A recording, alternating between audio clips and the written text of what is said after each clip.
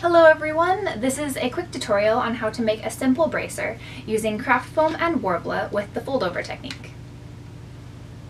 So it's going to look like this. I've already gone and cut out the shape. It's a fairly simple shape with a little bit of detail here at the side. So first step is to take a look at your Worbla, and you'll notice that there is a shiny side and a not so shiny side. I like to draw on the shiny side because that's the side that has the glue on it. Lay your Worbla down on the table, put your shape on it, and trace around it. 4 sides. And because this is the fold over method, we want a little bit extra along each one so that way we can fold it over. So once you're happy with it and you have it drawn on, it's time to cut it out. So here we have it. This is our piece of Worbla, and this is our bracer that we're going to be cutting out. The detailing is already on it because we're going to put the Worbla over and it'll form to this shape, so you don't need to worry about putting it on afterwards.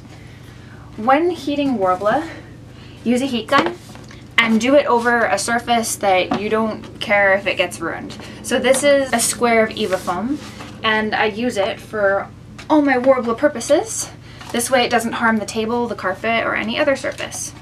When heating Worbla, you want to heat it until it gets slightly darker in color. This is a standard heat gun that you can get from most hardware stores. It doesn't have to be expensive, it doesn't have to be powerful, it just needs to get the job done for you. So we're going to start by heating it up. Alright, so that's heated a bit. You can see the color difference, how this is lighter and this is now darker looking. Place your bracer on here. We want the detail side facing down.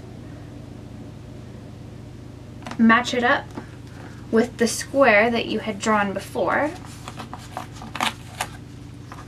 and we're going to fold these pieces over. The Worbla is warm after heating it. It's not particularly hot unless you overheat it. Just test it a little bit before you pick it up so that way you know you're not going to burn your hands on it. It also cools relatively quickly, so if you need to heat it up a little bit more just to work with it a bit easier, that's no problem. You can heat up Worbla as many times as you need. You can see our detail here is a little bit overtaken by it. We just want to take the time and press so the Worbla fits itself in along the edge of our detail.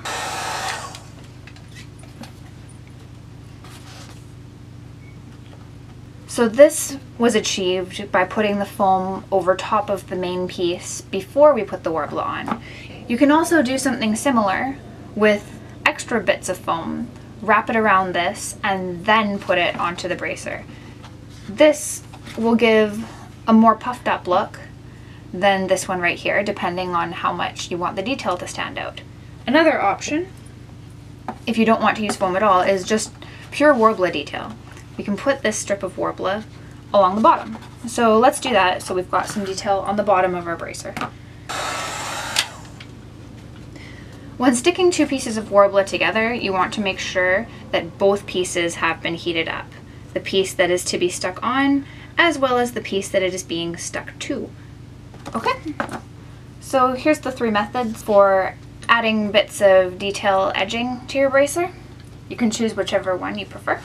It's already still pretty warm, but I'm going to heat it a little bit more, just to be sure.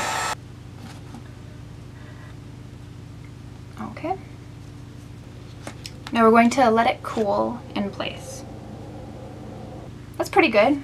We're going to let this cool down just a little bit more so it really gets nice and solid there. You can see on the back the pieces that we've folded in. It's not going to show on the outside or get in the way at all. Worbla is great because you never have any scraps. You always have these little bits left over, but they're reusable because you can heat Worbla however you like and mold it however you want. So these little pieces are going to turn into some detailing for our bracer. So clump them all together and start heating. Now these ones are meant to be hot, so when you work with them, be careful not to burn your fingers. Now you can make the Worbla noodle as thick or as thin as you want. In this case, I'd like it to be rather thin since we're going to be doing small detail work. If you need to reheat it at any point, go ahead. So those extra bits of scrap have now given us this Worbla noodle, and I'm going to use it to make a heart right here in the middle of our bracer. We're going to heat up the noodle again, as well as a little bit right here on the bracer, so that way it sticks. Now we take the noodle and we carefully follow the design.